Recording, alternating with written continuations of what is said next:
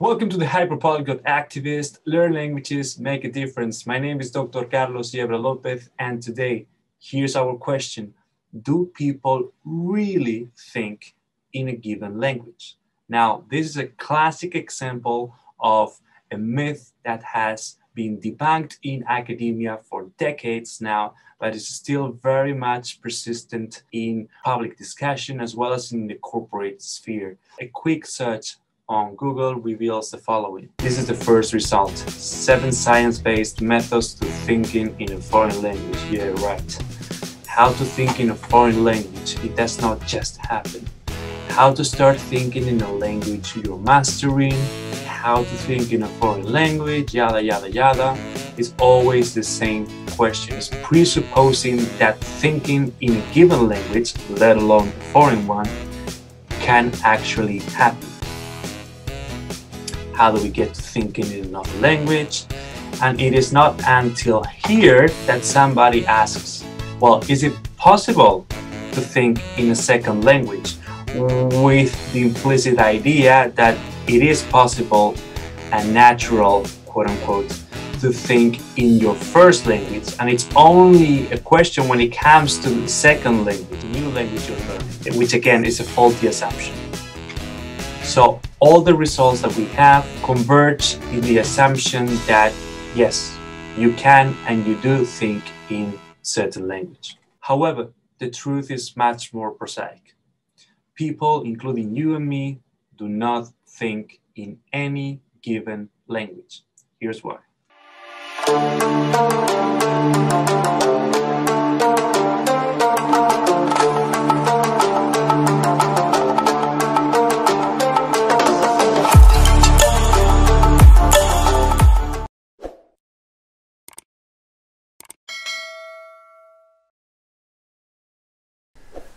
So people don't think in any language at all. They don't think in their first language, they don't think in the second language, third, etc., let alone in any foreign language, which, as I already showed in this channel, is just an arbitrary and pernicious sociocultural construct. Now, what people do is they think pre-linguistically or non-verbally, if you like, and then they label their thoughts through language, which is very different. Now, the fact that through enough input, so-called massive input theory, your target language is the first language you are now using for labeling purposes does not mean you are thinking in that language. Or, as put by Michael Erard in his recent Babel No More, the search for the world's most extraordinary language learners, what people refer to as thinking in a language comes from being able to speak more immediately in a language without rehearsing it or translating it from a language one might know better. The spoken thought feels as if it's closer to its source in the brain. And these are the key words, feels as if, which is not to say that is actually the case. Here's the kicker. Just because when I've had 2 Red Bulls, I feel as if I can fly without wings, does it really mean I can actually fly without wings? Does that make sense? So I guess my point is that regardless of how proficient you are in a language or how much input you have received in that language, you never actually think in any language. It only feels like it.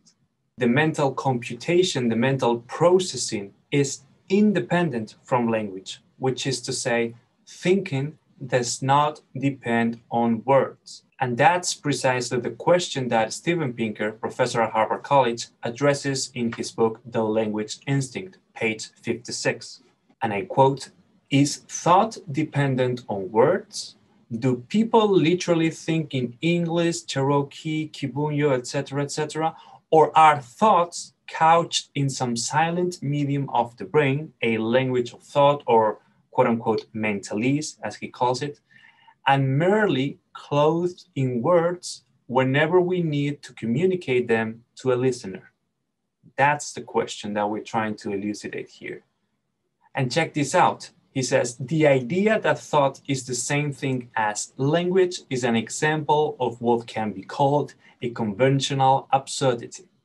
A statement that goes against all common sense, but that everyone believes because they dimly recall having heard it somewhere and because it's so pregnant with implications. Now, and you may ask, well, where is the evidence for this?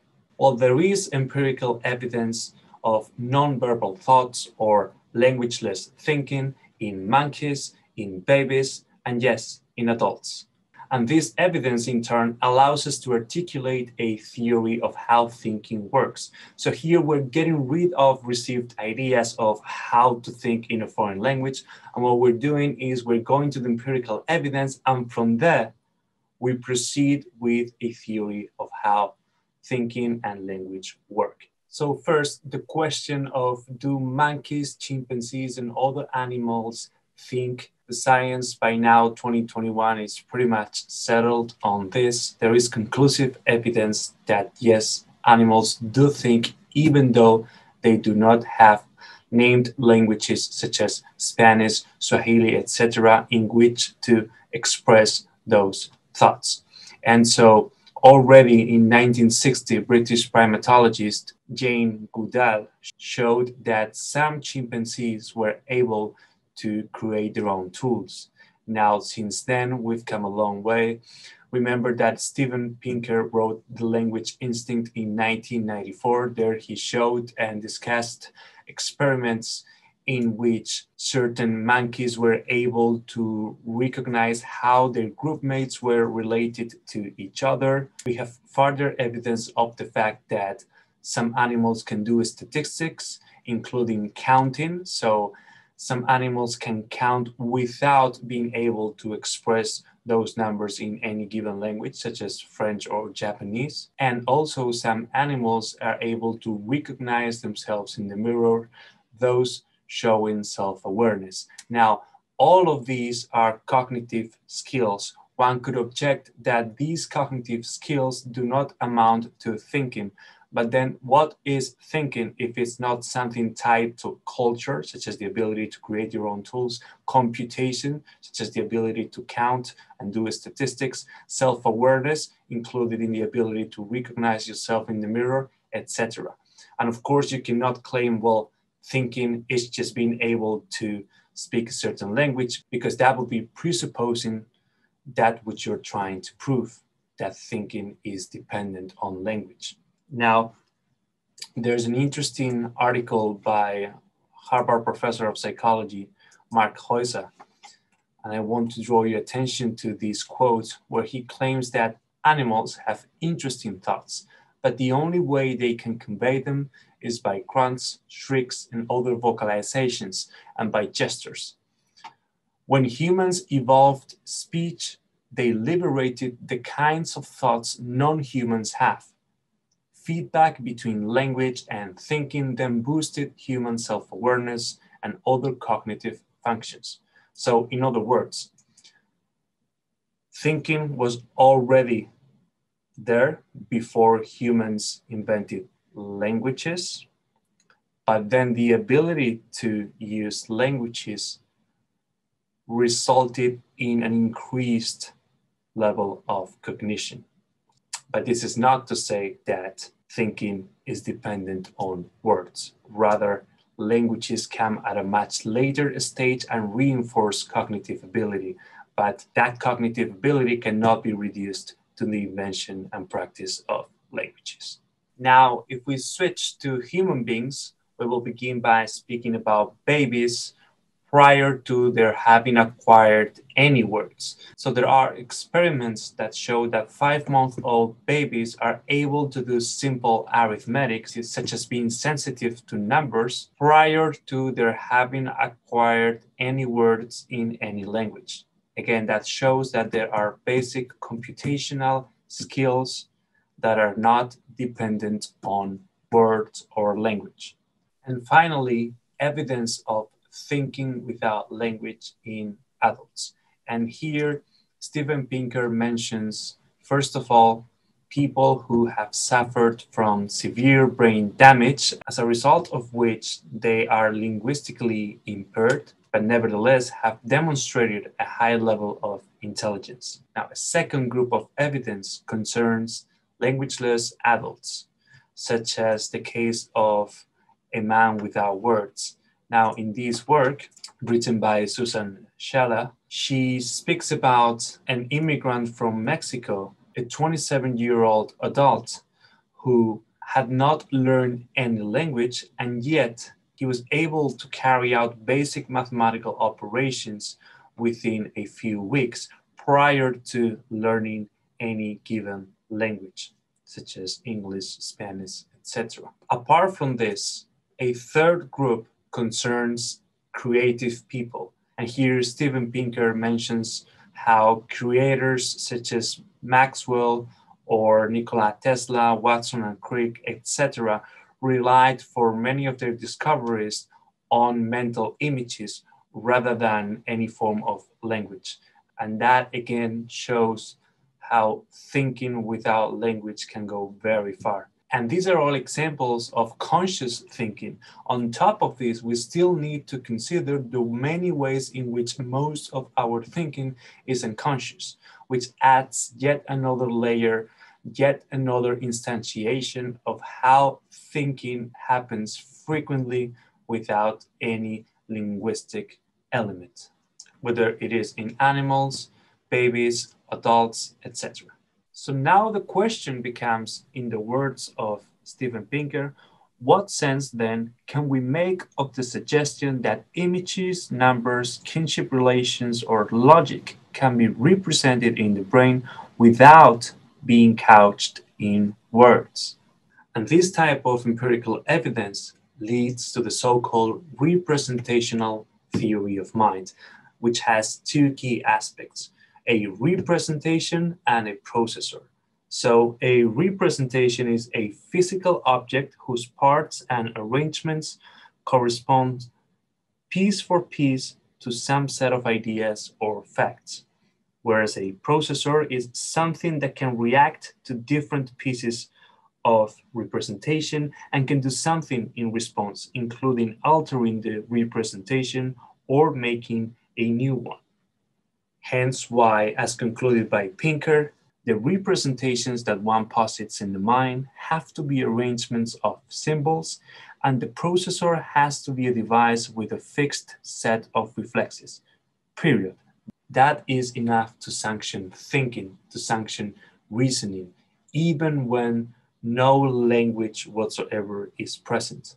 So in other words, that representation need not, and in fact, cannot look like any human language like Swahili, like German, like French. Why? There are four main reasons why languages such as Russian, Portuguese, or any language for that matter is unsuitable as a medium for mental computation. Languages are ambiguous, they lack logical explicitness, they feature co-reference, meaning if I say the tall guy there, him or he, all three expressions refer to the same entity. And finally, so-called deixis, meaning conversation-specific words. When I say here, there, my, the meaning of each of these words depends on the specific content of a given utterance. So in and on itself, these words do not stand for any given entity. This brings us to conclude with Pinker that people do not think in English or Chinese or Apache. They think in a language of thought. This language of thought probably looks a bit like all these languages. Presumably, it has symbols for concepts and arrangements of symbols that correspond to who did what to whom. But compared with any given language, mentalese must be richer in some ways and simpler in others. It must be richer, for example, in that several concept symbols must correspond to a given English word like stool or stud. There must be extra paraphernalia that differentiate logically distinct kinds of concepts, like Ralph's tusks versus tusks in general, and that link different symbols that refer to the same thing, like the tall blonde man with one black shoe, and the man. On the other hand, mentalese must be simpler than spoken languages. Conversation-specific words and constructions like a and the are absent, and information about pronouncing words or even ordering them is unnecessary. Knowing a language, then, is knowing how to translate mentalese into strings of words and vice versa. People without a language would still have mentalese, and babies and many non-human animals presumably have simpler dialects. Indeed, if babies did not have a mentalese to translate to and from English, it is not clear how learning English could take place, or even what learning English would mean.